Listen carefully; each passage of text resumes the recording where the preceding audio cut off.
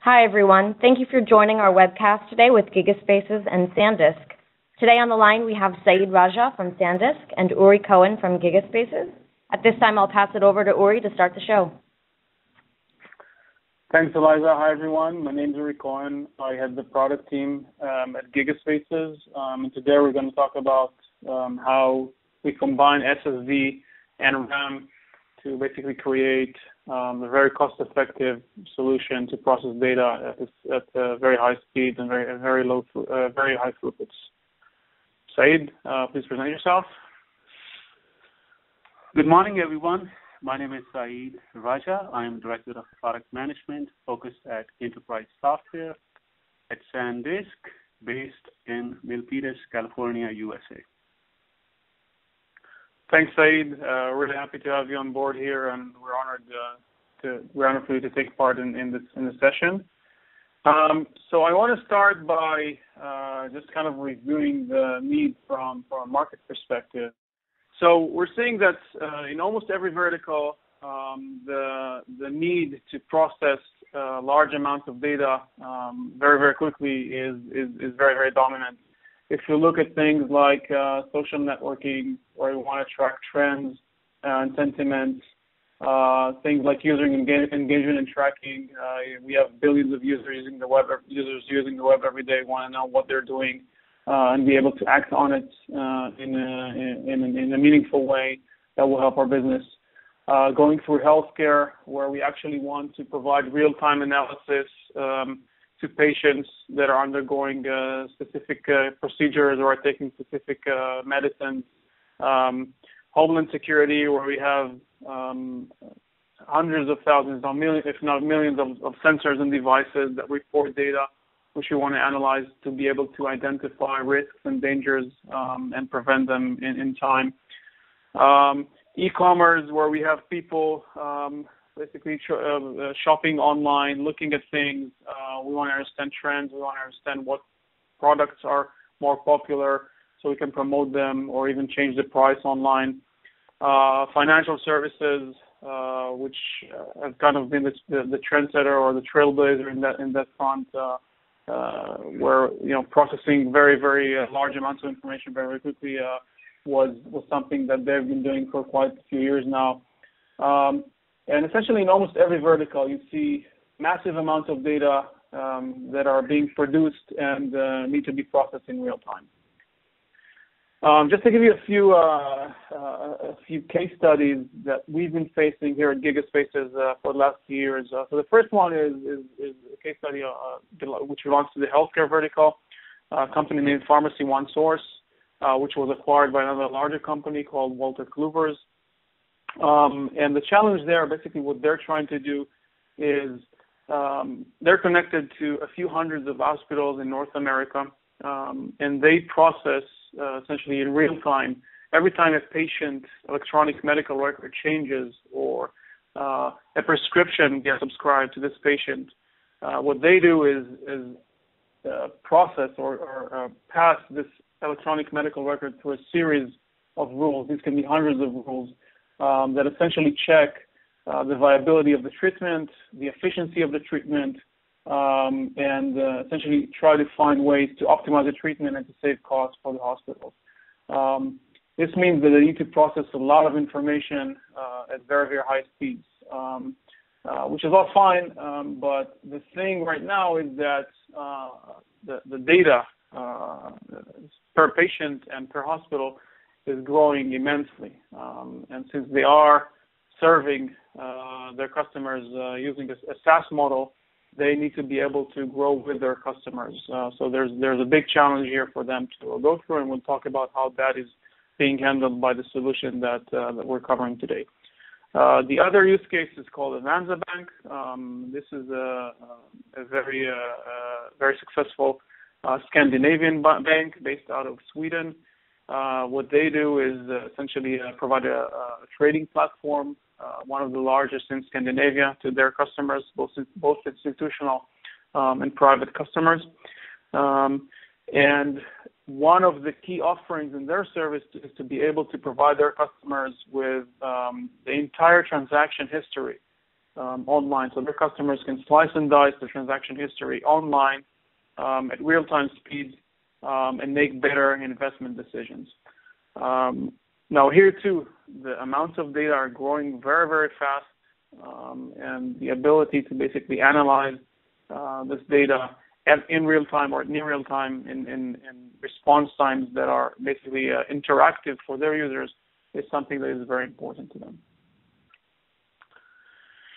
Now, if you take a step back and look at what the data management space looks like today, we can see that we have a series of technologies or domains that are driven by two main factors. The one is the volume of the data, and the second is the velocity of the data, meaning how fast the data is entered into the system and how fast it needs to be processed. Okay.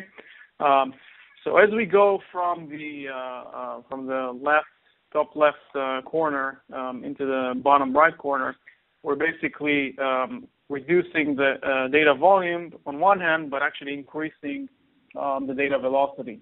So if we talk about massive amounts of data, typically petabytes of data, here we're talking about what we call exploratory analytics. We're talking about tools like Hadoop that can store these massive amounts of data. And essentially, we're talking about offline analysis of the data. As we move down to the right, we're starting to enter the business intelligence domain, whereby we actually continuously extract the data from its raw format and basically transform it so it's easily serviceable and queryable for very specific types of queries to the user. So that means that we have a step of basically transforming the data so it's kind of available to the users. That also means that we have to think in advance about the questions that we want to ask because these questions need to be expressed in the transformation algorithm that we're using. As we go further down, we're talking about high throughput OLTP systems. These are systems that typically require ad hoc querying, meaning the users can actually decide what they want to ask and the parameters for their questions. So that means that the data quantities cannot be petabytes because no current technology can actually perform ad hoc queries on this size of or this amount of data. So we're talking about typically about terabytes of data. And as we move down, we're talking about streaming technologies, which basically process the data as it gets ingested into the system. So the point here is that I know of a few calculations that I want to make on the fly. For example, count the number of times a certain user has clicked a specific URL. And as the click stream, as the events are pumped into my system, I actually can do the counting. So this is done very, very quickly. This is done kind of at real time, and fetching the number of clicks is something that is done very, very quickly because everything is kind of pre-processed. So we're going from the raw data, usually unstructured, unprocessed, into the as we go down to the bottom right corner, we're basically talking about pre-calculating and pre-processing the information. Now, we talked about growing amounts of data, but on the other hand, we have a big problem because if you look at processor speeds and how they advanced in the last last decade or even 2 decades, you'll find that we are still getting ever increasing CPU performance. It used to be the raw gigahertz or the raw processor speeds. Right now, it's the number of cores or the density of the chips that you have within your computer. But it still means that we have a lot more processing powers than we had, let's say, a decade ago. It's 100 times more. That means we can do a lot more at any given point in time. On the other hand, if you look at hard drive technologies and storage technologies, for the most part, they had very little improvements because of physical limitations, because of the way hard drives work. And that means that although we have a lot more performance in the CPU, it becomes harder and harder to exploit that performance in a meaningful way when the amounts of data are growing as fast as we're seeing them. So one solution that a lot of organizations have been doing, and that's kind of the bread and butter for us at GigaSpaces, is to keep things in memory. So essentially, the idea is to use RAM and even the same address space as your application is using, and fetch and actually process the data and query the data directly from the RAM. There, you can actually distribute that. For example, if you want to increase your capacity, you can use multiple servers, and that will give you a much larger capacity than a single server. And typically, RAM, it can be 2 or even 3 orders of magnitude faster than random access to hard drives. Now, just to kind of tell you about a few organizations that do that. So Facebook keeps about 80% of its data in memory based on the Stanford research. This is typically caching and servicing previously requested items in their system. This has been very, very popular in financial services, in telcos, essentially allowing for, in some cases, actually enabling a specific class of applications that wasn't even possible before. So memory and in-memory computing has become kind of mainstream. It's something that almost any large enterprise is using today. The reason it's become mainstream, if I look at my kind of time at GigaSpaces, I've been with GigaSpaces for more than 6 years now. And if I look at that, if I compare today to, for example, 2008, in 2008 we had a lot more marketing education to do. RAM capacities were a lot smaller. Today we can buy a standard server with 128 gigs of RAM in less than $3,000. This wasn't the case 6 years ago, where we talked about capacities like 2 and 4 gigabytes. On the software side, we had a lot of advancements in algorithms and data storage technologies to understand what partitioning means, what sharding, what aggregation means.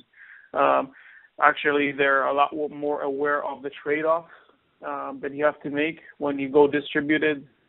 So I would say that today it's become a lot easier to sell on one hand because people understand technologies, and on the other hand, we have a lot better support in hardware.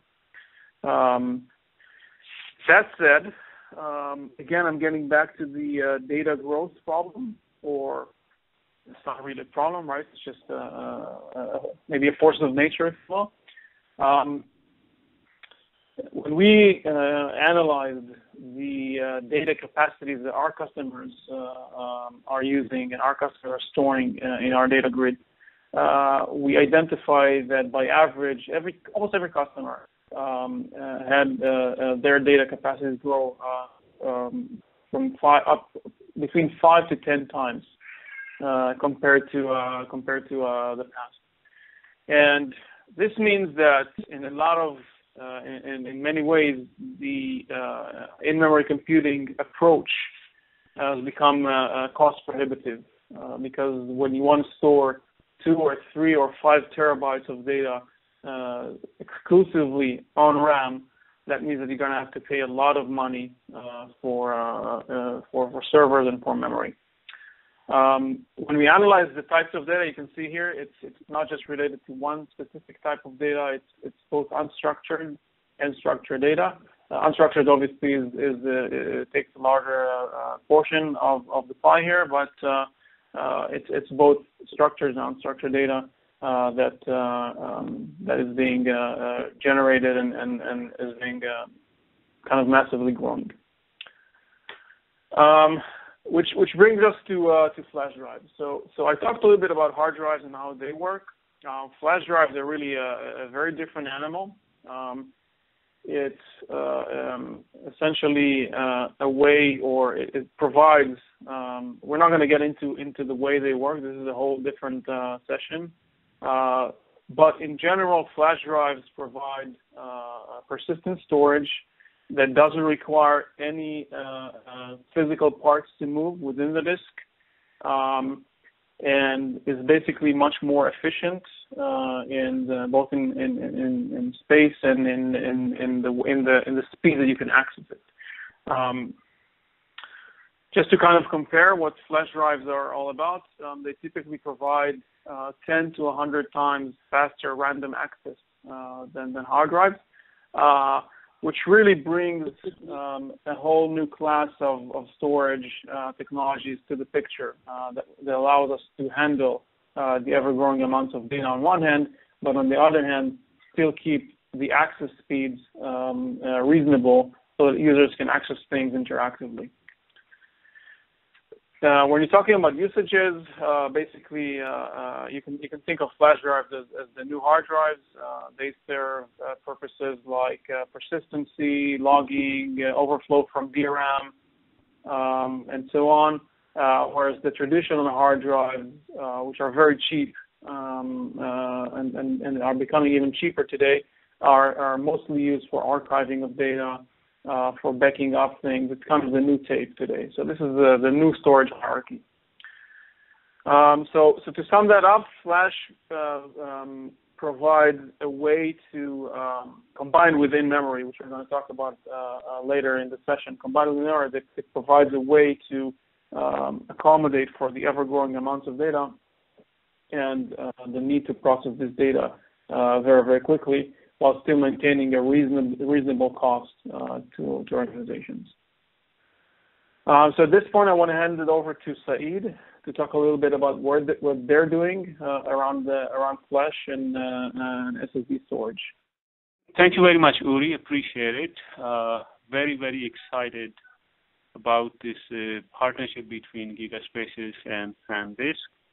We worked very, very closely with the GigaSpaces on the product integration, product development, and finally the launch of GigaSpaces product. And we are so excited to see this product moving from test and development phase into the deployment phase, where customers have actually purchased the product and deployed it, and we have use cases to prove the performance enhancement and the tangible benefits customers are enjoying as a result of this partnership. As I shared with you earlier, my name is Saeed Raja. I lead software development focused at enterprise databases, applications.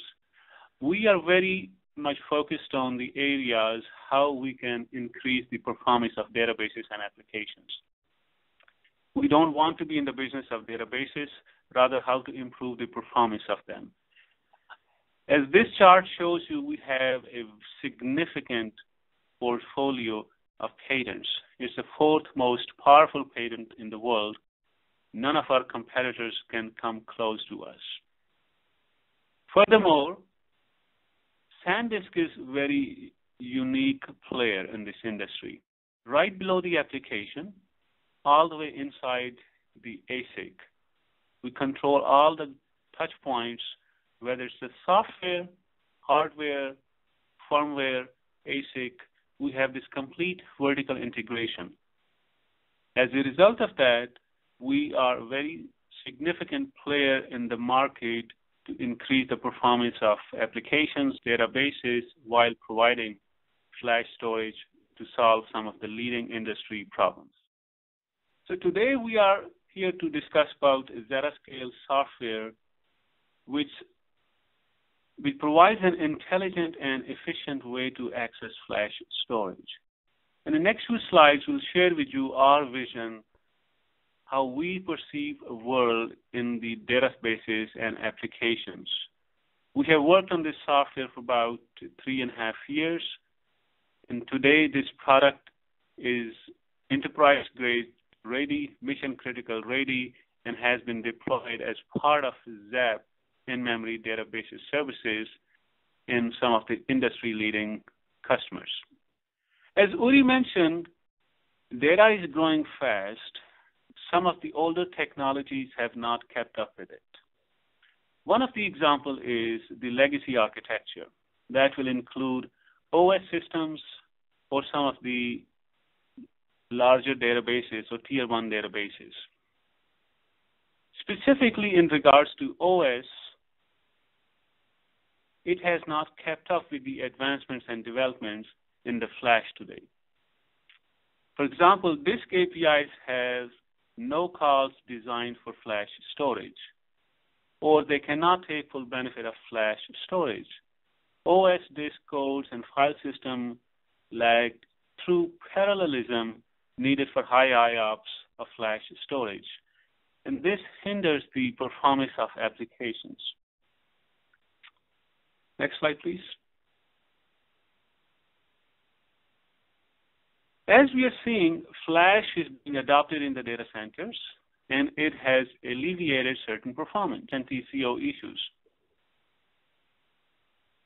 Customers have started deploying SSDs in mixed flash arrays or as full flash arrays, and that provides a lot of IOPS. The core problem still remains the same.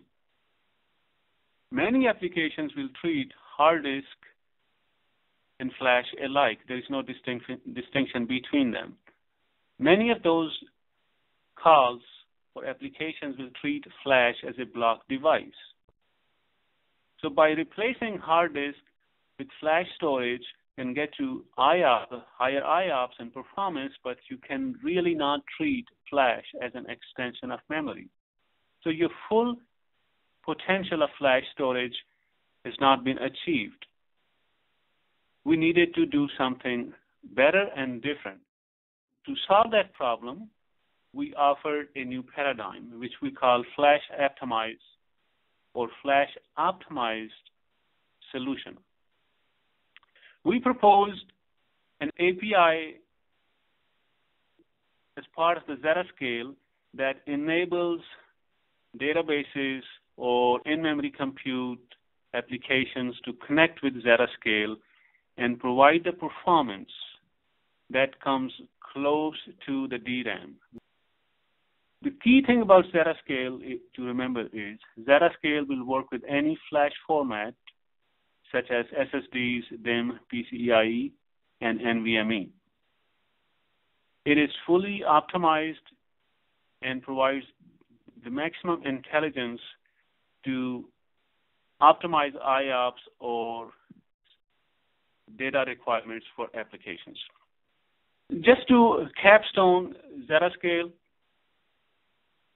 Zettascale is an intelligent and efficient way to access flash storage. Applications can place their logical objects into Zettascale that provides a storage subsystem. Zettascale API better exploits flash characteristics. Zettascale will optimize the use of cores, DRAMs, and flash to maximize application performance, such as extreme parallelism at all levels, including event handling threads, DRAM object caching, and flash device access. Furthermore, Zettascale will optimize flash write handling, garbage collection, and persistence. We have shown as part of the GigaSpace partnership that Zettascale and XAP in-memory grid provide very, very compelling performance and value proposition to GigaSpace's customer, and Ori will share with you the solution and how it has achieved immense performance and TCO benefits for their customer. Thank you so much, Saeed.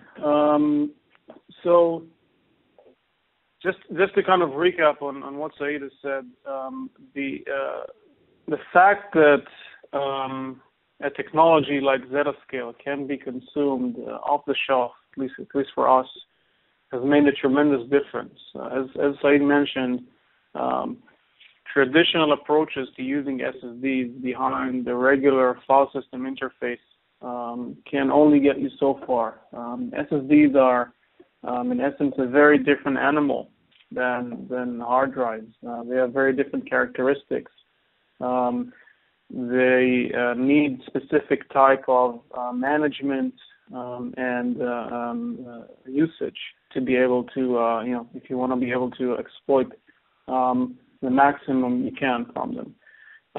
So by essentially taking Zettascale, which is from a developer perspective, all it is really a library. All the kind of intelligence is kind of hidden within that library. A lot of the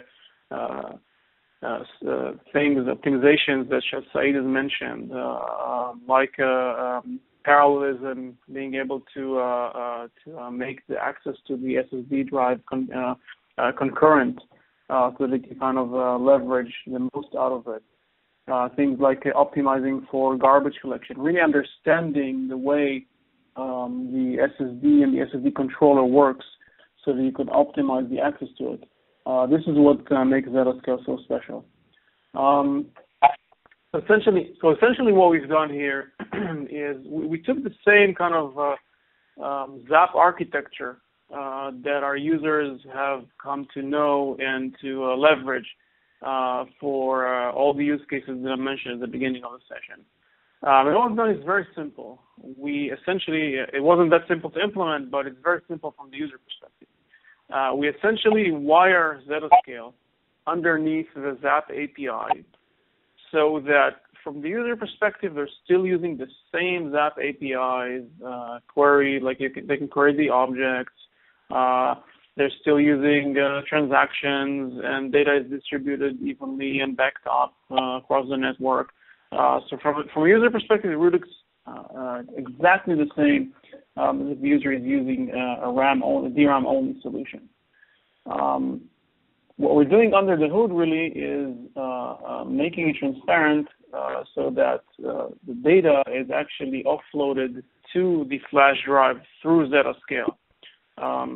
So instead of being able to store, let's say, like 128 gigabytes, we can now store 2 terabytes because that's the capacity of the flash drive. And that's all transparent. The way we've implemented that is that we actually have a smart indexing mechanism that knows to, on one hand, save the important indexes or the keys to the data in RAM, but on the other hand, the rest of the data, or the portion that you don't usually query by, we save that on the SSD, and when the user actually needs it, we use Zettascale to access and fetch this data to the user.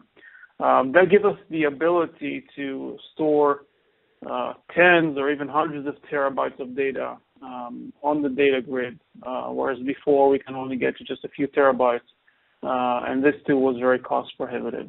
So it brings a whole new set of use cases and applications that can leverage this capability. At the right-hand side, what you're seeing really is the offline, what we call the offline analytics layer. This is, if you recall from the diagram at the beginning, this was kind of the top left corner, where we have the long-term storage, data crunching, data analysis. So we're not taking that off the picture. We're just making the real-time analytics layer a lot more scalable and able to handle a lot larger capacities of data. Just to give you some numbers on where we are in terms of performance. So if you take a RAM-only XAP instance, really, this is one instance in a cluster, and you're kind of pushing that to the limit on quite a commodity box. This is all on our website, the specifications for the benchmark. Now you can get to up to 1 million reads or retransactions a second, which is pretty. It's a lot. If you hook it up to SSD using Zettascale, you can get almost 250,000 retransactions a second. Mind you, this is just one server. So if you use the XAP clustering and you deploy like 10 servers, this can be 2.5 million reads a second. We actually proved those numbers. So even though we have a performance drop over here, we're still at the realm of hundreds of thousands of operations a second, and in many cases the bottlenecks are not there. They're in the network, they're in serialization, they're in the application. So for most of our users, these are good enough numbers that they can now consider using this kind of technology. And as Saeed mentioned, a lot of them already are either using that or evaluating that. If we kind of look at it from a cost perspective, that's even more interesting, because if you measure transactions per dollar, that means how much bang for the buck am I getting from my setup. We could see that with Zettascale in blue here, we're getting 3 to 4 times more transactions per dollar. If we're looking at writes, if we're looking at reads, it's about 2 times more transactions per dollar. So for a typical application, we can reduce server footprint by at least 50%, which is very, very significant for our users. At the bottom here, you can actually see the specs for this benchmark, the code that we've used, which is actually a standard open source benchmarking tool called YCSB. So that is all available on our website. So to summarize, what this integration brings to the table for XAP users is a reduced hardware footprint of about 80% for most common use cases, the ability to leverage or to tackle a whole new set of use cases that weren't actually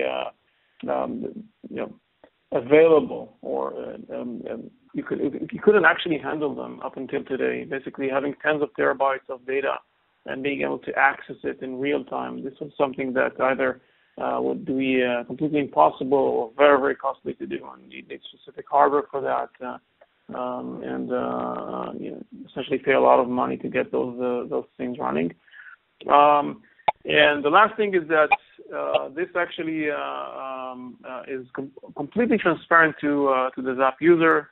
All the APIs that the XAP users come to know and love are still there.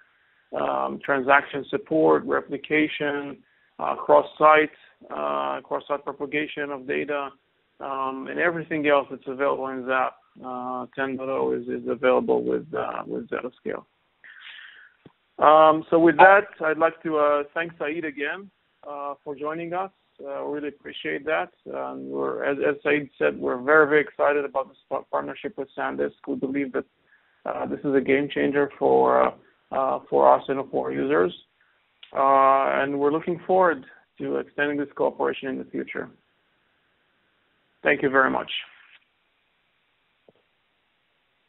Uri, thanks so much for inviting SanDisk. On behalf of SanDisk, I thank you so much for this opportunity. I continue to be excited about this partnership and this joint product collaboration and development, and look forward to a lot more success in the future. Likewise. Thank you, Saeed, and thank you for everyone that listened. Thank you so much. Bye-bye.